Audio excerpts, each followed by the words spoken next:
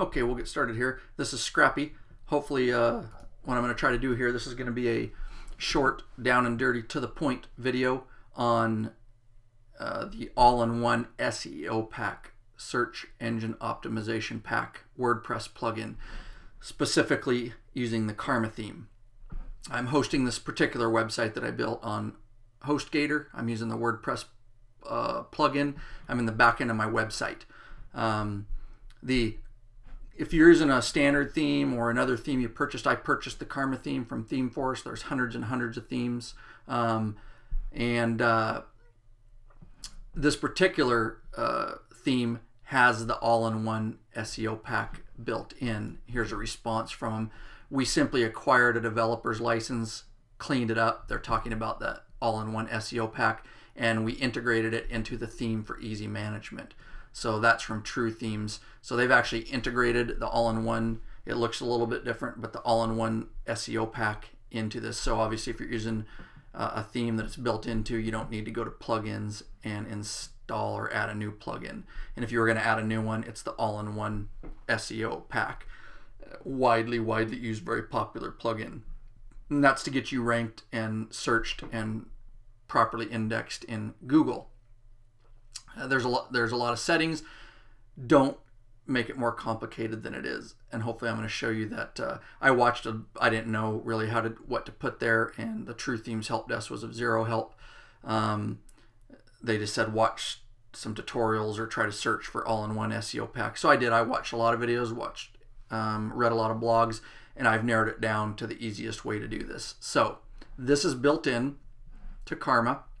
So I'm just going to go to Appearance and SEO Settings. If you're having to install the plugin, you'll likely have to go to Settings, and it'll be somewhere down in here, your SEO Settings. But mine's built in, so I just go to SEO Settings. Now I have mine pretty much filled out for this website. The first one, Home Title, is just the title of your website. That's what's going to appear up here. So whatever you write there, that's what's going to appear up here. Make it kind of short and to the point. You can see mine there. You can put a breaker and some information if you want. That's what I mean by a breaker. But that's what's going to appear at the top of my website. And then down here, just a really quick description. And this, by the way, does I believe, get searched by Google. So what you put in here can help search results. So make it specific to your website. This is a quick description of your website. And when you search Google, when you do a search and you get a bunch of results, you'll see a link, like for the link of the actual page, and then underneath it you'll see one or two sentences with a brief description. That's where this comes in, the home description. Those are the one or two lines that you're going to see written underneath the actual link to your page on a Google search or a search engine search. So especially Google, you'll see the two lines there. So make it brief, to the point. You only get like 2 lines, so anything after that's going to get cut off. Keywords, make some really specific keywords separated by commas about your website. That's going to make it stand out. And we're just going to go down. Some of these I'll explain, some I won't. I want to keep this very simple for you. Keep this checked. We're not even going to explain that, but it'll help prevent duplicate contact penalties by Google. Keep it checked. Rewrite rules, keep that checked. This is what you see in your browser's title bar up here. So keep that checked. All right, and then we get down to here. You'll see some other videos of the actual all-in-one SEO pack that's not built in. And some of these boxes are filled in. All they didn't help at all on what I was supposed to put in, but these are what you should put in. You've got a couple options too, but these are the things that'll allow you to write in. And post title format. This would be for your post title. And that's what's going to show up here, your post title, when you post a blog. If you want, you can also put a breaker, and you can do something like this. You'll see some people do, which you can.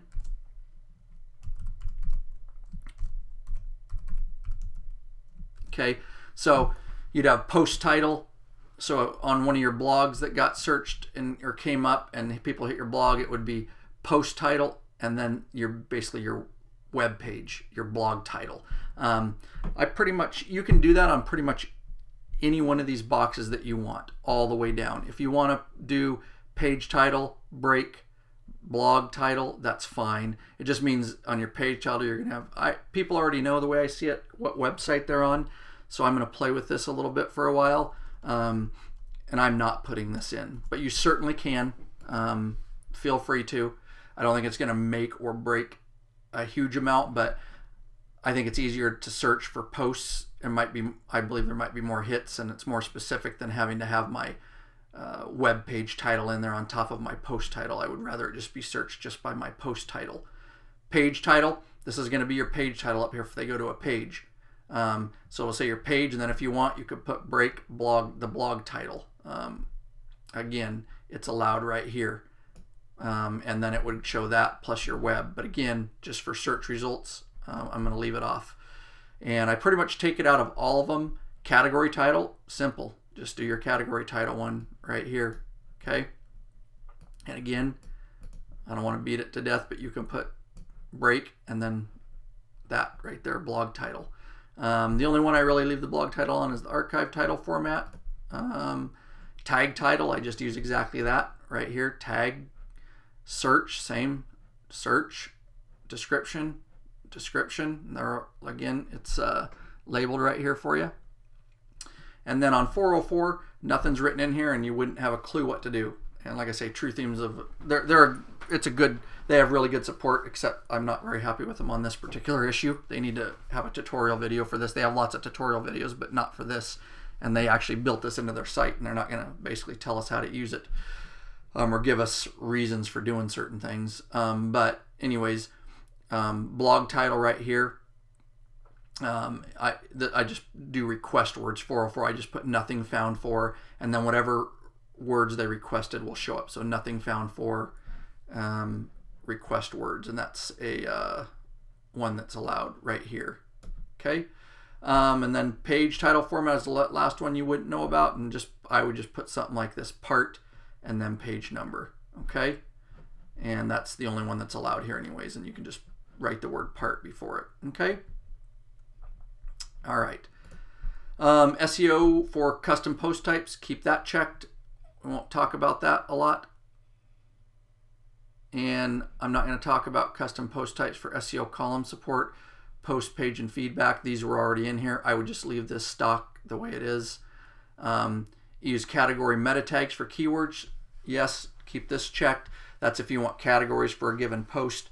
Use meta keywords if you don't put any which will go to an actual post here in a minute. And with this plugin, there's you can put keywords and titles for each post you do for more specific Google searches or search engine searches. But if you forget to do that or you don't have time, this will just grab some content out of your post, and it'll be helpful. Use tags for meta keywords, same, keep that checked. Dynamically generate keywords for post page, yes. Again, if you don't write keywords or a description, it'll automatically try to generate some keywords for search engines. This is probably one of the only ones I didn't check, and you can. It's not going to be a huge deal. Again, don't make this complicated, but check this for excluding category pages from being crawled.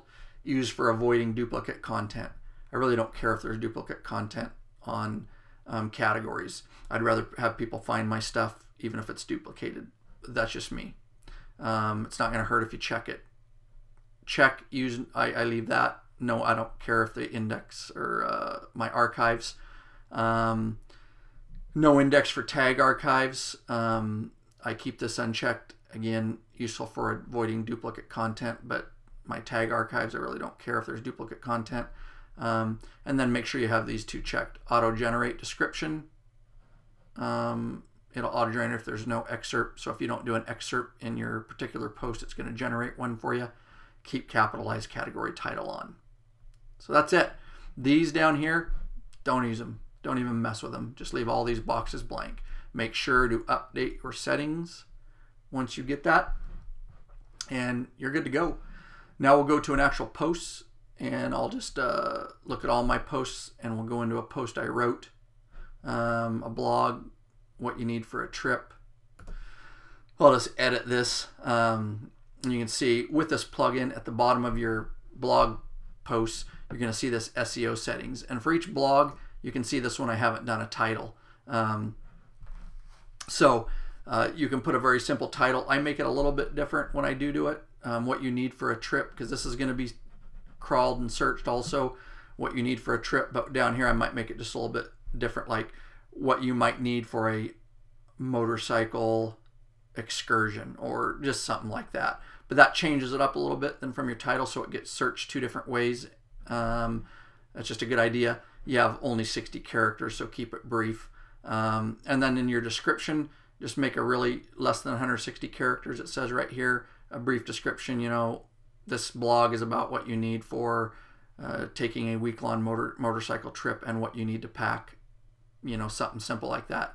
And then some basic keywords. Don't get too crazy with this, you know, 6, 7 keywords, whatever, somewhere in there, separated by commas that are very specific to your blog. And then once you fill all that out, you can just submit, update your blog, and you will now have SEO search engine optimization settings for that specific blog. That'll be a better way for it to be searched by search engines. So hopefully that takes a little bit of the fear out of that. And like I said, there's a lot of information out there and a lot of people doing things, and it's not always explained very well. I hope that makes it easy. Believe me, it's not rocket science, and you're not going to screw anything up big time. You know, if you're a huge company, you know, $1 million company, then you probably have people that are doing this for you. But if you're just running blogs and building your own websites, and you know, those settings there and tweaking those little things I showed you are going to be just fine for your needs. So get in there, set it up, and you'll be squared away. Hopefully this was helpful. If you liked it, like it, please. I have a bunch of other tutorial videos on WordPress, and especially using the Karma theme. Leave your comments. The more of that stuff I get encourages me to make more of these videos. All right, peace out.